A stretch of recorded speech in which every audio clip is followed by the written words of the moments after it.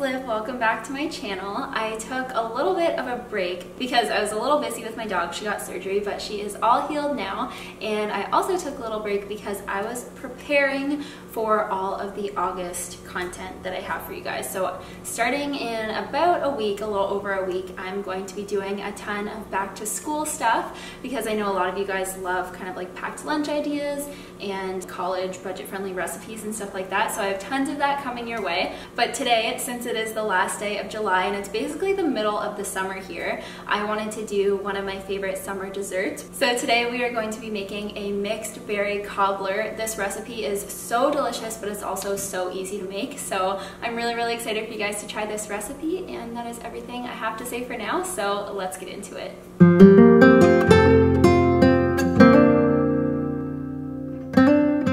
So for this recipe, you can use frozen or fresh berries. I decided to use frozen because that's what I had and it's quite a bit cheaper. So if you're using fresh, you can skip this step. But for frozen berries, you want to just put them in a strainer and rinse them under cold water until the water runs clear. Then you can add them to a bowl and add your lemon juice, cinnamon, and brown sugar, and just stir that all to get it all coated. In a separate bowl, we are going to combine the flour, baking powder, and sugar, and just stir or whisk that until it's combined.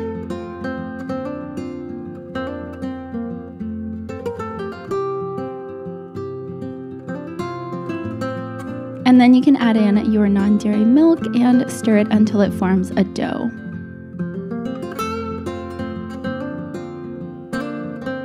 Then you're going to place the berry mixture into a baking dish. And then you're just going to drop tiny little amounts of vegan butter all over the berries. So I just use my fingers and a fork to just drop kind of like pea-sized clumps of butter on top. Then you can take little clumps of the dough, again with your hands or with a spoon, and drop them all over the top of the cobbler. You can do bigger clumps if you like, but I just find it easier to serve if you do little ones like this, because then you don't have to kind of try and break them up with the spoon because that gets a little bit messy. So by doing small clumps, it's just easier for serving. Then you just want to bake that in your preheated oven for about 40 minutes or until the top is golden brown.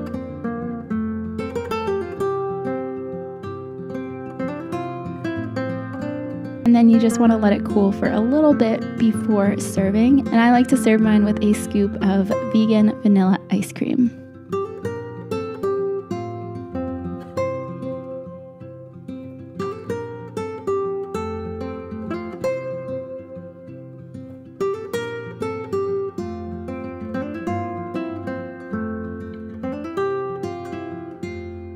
So I really hope you guys enjoyed this recipe. If you make it, I would love if you could take a picture and tag me on Instagram, or even leave a review on the recipe on my blog. I absolutely love reading your guys' reviews. It's really helpful for me to see if you guys made any substitutions and stuff like that. Stay tuned for the next video because I am making a super delicious cauliflower recipe, but it's really exciting and not boring, so don't worry. Don't forget to subscribe and give this video a thumbs up if you liked it, and I will see you guys in the next video.